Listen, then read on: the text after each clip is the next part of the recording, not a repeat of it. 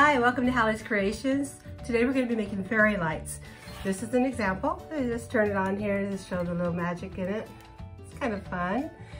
And what I've done with this one is I've put lace on it and I've embellished it, and it's super easy to do. It just takes a little bit of time and a little bit of patience. So go gather up your stuff, get yourself a cup of coffee or your favorite drink. Let's sit back and let's enjoy making neat stuff together. And thank you for stopping by Hallies Creations. Let's get started. So, getting started. I'm gonna get going. So here's for you on the lights if you have the colored lights, or you can use just the plain lights. And I'm gonna just show you a real fun way to do these. And these you pick up at Amazon. They're not that much. I think I paid not even $10 for like 6 of them. So not that bad. So what we're gonna do is I'm gonna actually take put that bottle aside because we don't need that anymore because we're going to work with this one. So we're going to take this out for right now just because we want to work on it. And what you're going to need to do a really cool fairy light, this one, like I said, is going to be pretty easy to do. Mod Podge. And no, I don't get paid to sponsor anybody because I'm just not that. I'm not there yet. But Mod Podge is a crafter's best friend. So get your Mod Podge. We have some big pins here because we're going to use those to hold the pins, the lace down, and a 1-inch brush, or you can use the sponge. Both will work. And I like these little dabbers. You get them at the Dollar Tree. They cost $1. So get these at the Dollar Tree. We're going to use this to frost it. I use the Mod Podge to frost the bottle. So what I did is I picked out some lace already ahead of time. This is kind of cool. You know, if you can see that, it's got like a little pattern in it. And then this one is another one that I had pulled out. And that's kind of pretty cool too. And that'll look really good on the bottle. But I'm going to actually go with this one. And what you're going to do is you're just going to measure that around your bottle and get your, your picture in there. You're seeing that you want. And for me, I want that little house in there. I think that's kind of cool. So I'm going to do that little house with the tree. And I'm going to trim that down.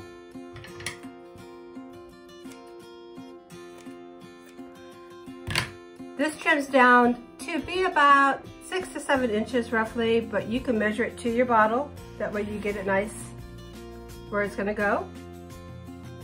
Okay? And what we're going to do is we're going to Mod Podge this on, so it's super easy to do. And I like to use these boards when I'm working on my stuff. That's a 1-inch brush again. You can pick these up at the dollar store and they cost $1. So just gonna put this on, and you don't have to be real precise with Mod Podge because like I've shared before in my other videos, Mod Podge dries clear. And we're gonna frost this out anyway. So when you see how easy this is, you're gonna go, oh my God, I so want to do this again. You're gonna be asking your friends for their wine bottles. That's what I do. I just do a shout out on Facebook and I just pick it up. So here's a little pattern I'm going to put on the bottle. So for you guys can see what I'm doing here. And because that bottle has the curvature to it, you kind of want to, make sure you get it all fit to it. Kind of just snug it down in there. And then we're going to Mod Podge over that. So we're just going to take the Mod Podge and see where that seam is. We're going to go over that seam with the Mod Podge. Simple as that. And we're just going to do that all around. The heavier your lace is, you might have to get like some pins to hold it down while it dries. But this is pretty thin lace, so this one should go on pretty easily. I'm just going to paint this right to the bottle. So hopefully you can see what I'm doing here. And I go kind of fast on these shares because I know we all have a life and we have stuff to do. Looking for something fun to do. And don't worry about if it gets wobbly like this on the top because we're gonna bling that out too. So it really doesn't matter. Just get the main body part of it, Mod Podge down. Okay? So just gonna put that in there like that. And be real generous with your Mod Podge. Go to town with it. I mean, Mod Podge is a little expensive, but it goes a long way, so it's no big deal. Okay, so that's good for right there. So see how that's just all on there? And when this dries, you're gonna see this pattern, especially with the lights in it, and we're gonna take a look at that too, okay?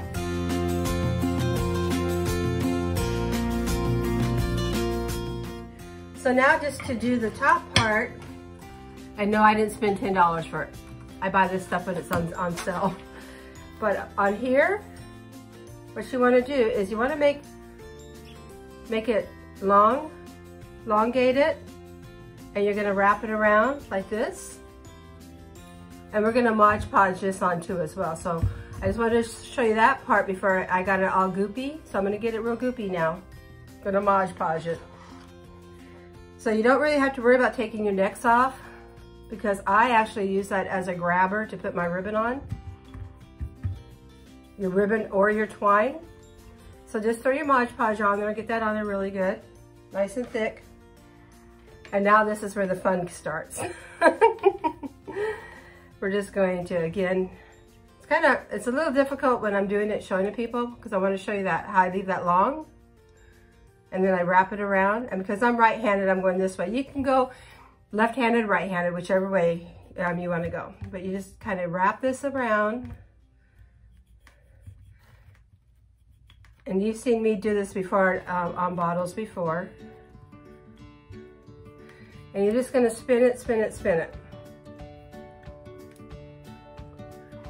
And for you to make it easier, you might wanna do this piece first before you do this piece. For me, I'm just kind of banging it out. I did this piece first because I wanted a little dry by the time I get done with this one to show you the embellishment part. So I kind of did it backwards, but it's okay, it's all good. So you just twist this on. And this is where you use your little pins to kind of poke it together, to hold it together, because sometimes the twine is real forgiving and sometimes it's not so much. Kind of like people. Sometimes we can be very forgiving and sometimes not so much. So, but you're just gonna twist this. So just twist it and twist it and twist it. And then I'm gonna Mod Podge this down to the neck. You see how I have that thread there? That's just gonna anchor it. Keep it tight as you're doing it. And do the whole neck this way.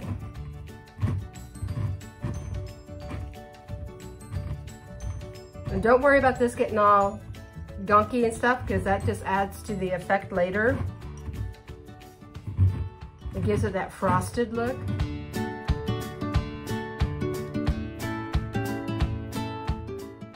And that's what I'm going for on this particular style. I want the frosted look.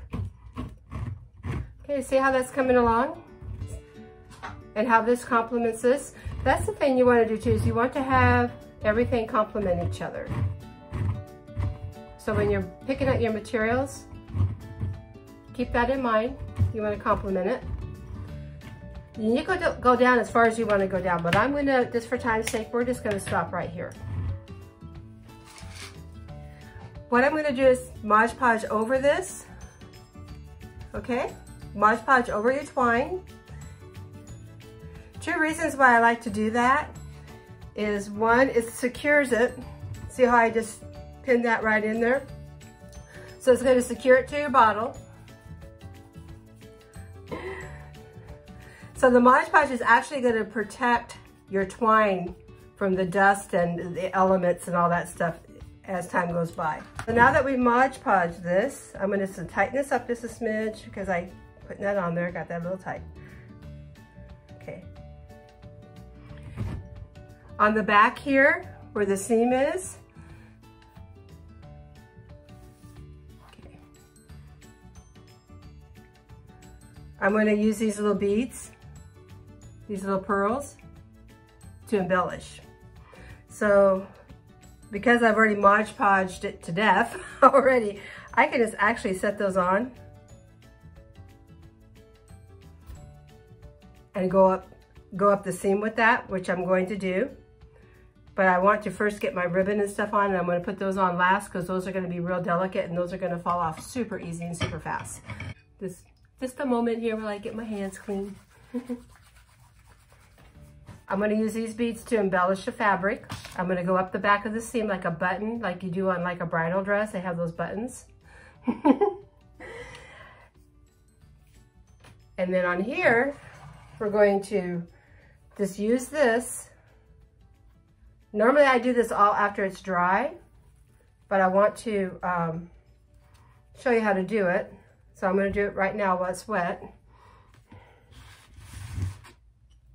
We're going to tie that. And I'm actually going to leave it long because I'm going to make a cute little foo-foo bow for it.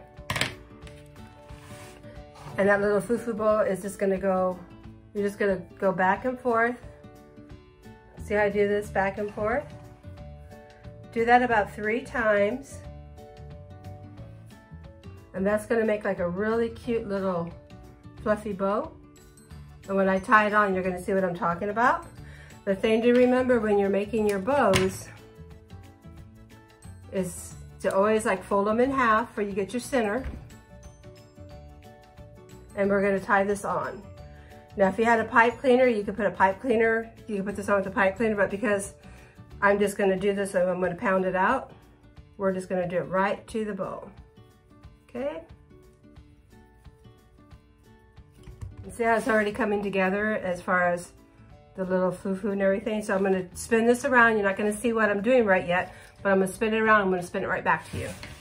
I just need to see what I'm doing before I can trim this up. I have my glue gun ready here on the side too. I'm going to be embellishing this as well. But that's kind of pretty, just even without the embellishments.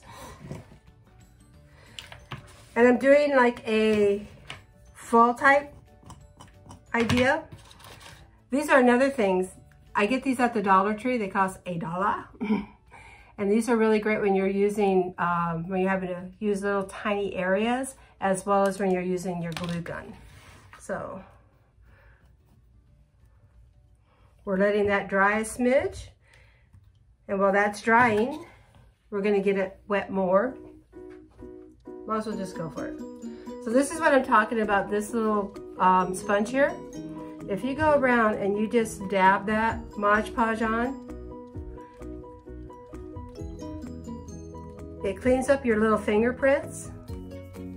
And you don't go heavy, you're just using that as to give it like a pattern. And it's going to frost your bottle as well. So see how we're frosting it? And I'm also using it to kind of push the fabric down a little bit more, just to make it stay a smidge more. So we're gonna move this over. Gonna do the same thing over here. Trying to do this back where you can see it too. So I'm going to hold this up to the camera for you can see it a little bit better. But if you can see the little pattern in there, almost like a fish scale pattern, it dries really cool.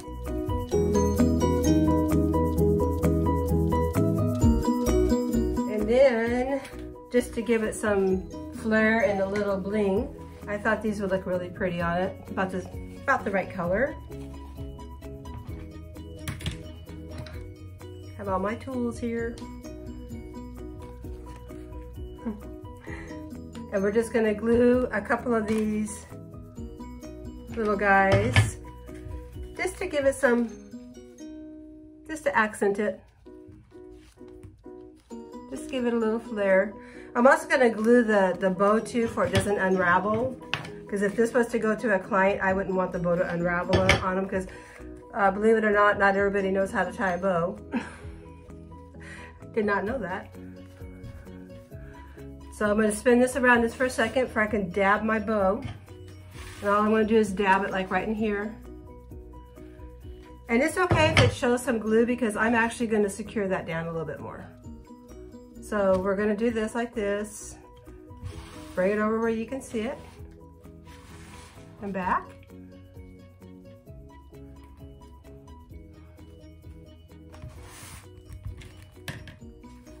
And then of course, if you know me, you have to have bling bling on it, right?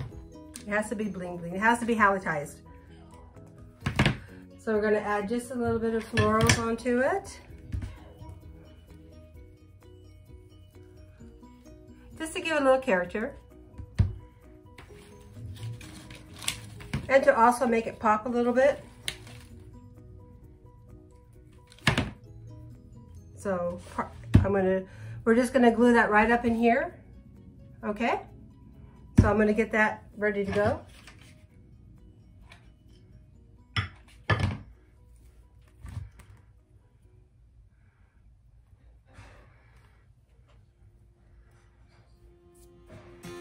And I'm real funny because if I have florals that have pieces missing, I trim that off. So now that we put the embellishments and everything on, I'm going to put a little bit more embellishments and just kind of bling this out just a smidge more to make it just look sass. So I'm dabbing the bottom because I decided, after looking at it, I really like the way this bottom of this lace is. So I don't want to cover it up by wrapping anything around on the bottom of it. So we're just going to dab and frost that out to match the top that I did. And that's what I love about these little sponges. You can just dab, dab, dab, and you are golden.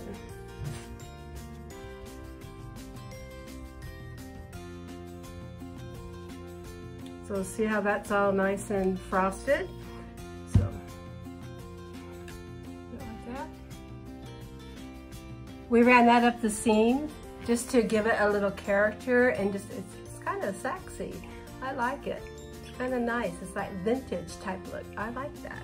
I like vintage. So that kind of goes with this theme. It's almost like a vintage bottle. Like, look at that. So we're gonna let this dry. I'm gonna embellish it a smidge more, and I think we're good.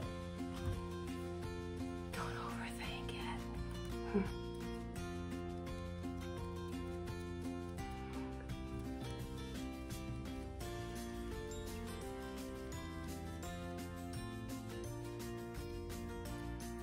I'm doing it right along the edge here just to push that material down to make it stick to the bottle a little bit better.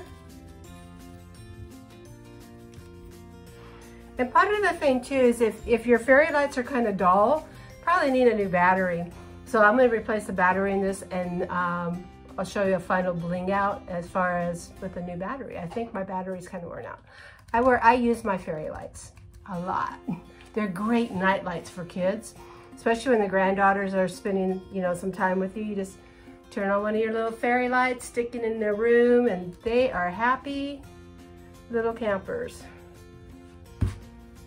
So we're just kind of working that in a little bit just to frost it out a smidge more.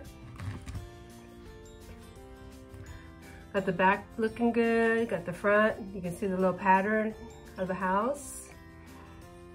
You don't want to take away from that pattern, so when you do have a really cool pattern and you're blinging it out, make sure you bling it out where you're not covering up your pattern, because if that's part of the process and part of the beauty of these bottles is when you're using the lace like this is sharing that. And this is one of those things that if you're not real artistic and you're really not good at painting and things like this, this is a go-to fun little project to do. You wrap a piece of your favorite lace around it, you Mod Podge it down, wrap your cord around the top, throw a cute little bow on there, embellish it a little bit, and you're done. And a lot of the embellishments, if you have florals laying around your house, you can just snip a couple of leaves off, a couple flowers off, and you're good to go. So the pearls I picked up at Michael's, you can get those at any hobby store. They're about $10 if you use your 50% off coupon, score your set, and it's a big, I've been using this for about 6 months now and I still have plenty. It's a big package. But that's it. Bam, you're done. I'm gonna give you one quick spin, the before and the after. After you drink your wine and it's all gone, or you have friends that have wine bottles and they're gracious enough to hook you up with their wine bottles, you get the green ones. There's hope for the green ones too, because you just go with the autumn theme and it looks really pretty. They don't have to always be the clear or the blue or the amber. They can be the green, and they can come out looking just as pretty. Spin that around. This will be coming out as soon as this is dry. So will the other one. You just pull these out, and your rope, I promise you, will stay if you Mod Podged it good. If you want to put a little bit more bling bling on it, you can put some glitter on it. You just sprinkle it on your Mod Podge. Myself, I'm more of the less is best, less is more. So I just have that there to show you. Thank you for sharing your afternoon or your evening with me, learning how to make neat stuff. This is super easy peasy to do. Lace, ribbon, bam, done. Mod Podge, oh yeah, you have to remember your Mod Podge. This is the go-to stuff. Every crafter needs Mod Podge. So until next time, I hope you enjoyed our little share, and I hope that you have a good day and a better tomorrow. Peace out, and may the Lord bless you and keep you. Until next time, bye.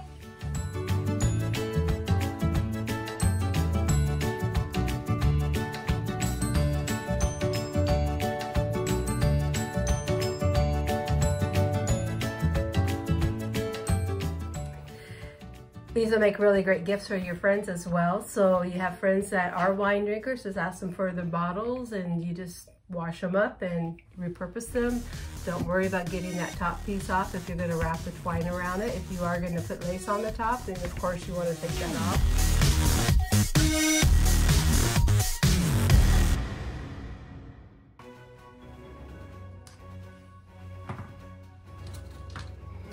You can use toothpicks, little Mod Podge.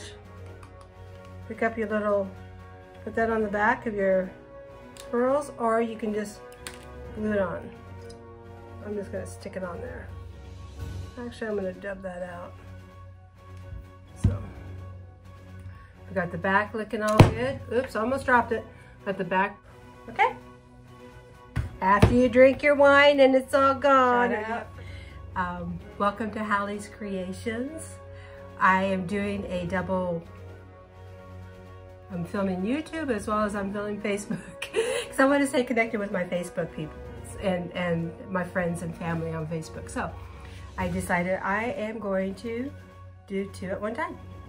So anyway, give you a few seconds here to jump on, and I'm going to log off, and then I'm going to come back on, probably have a clean start.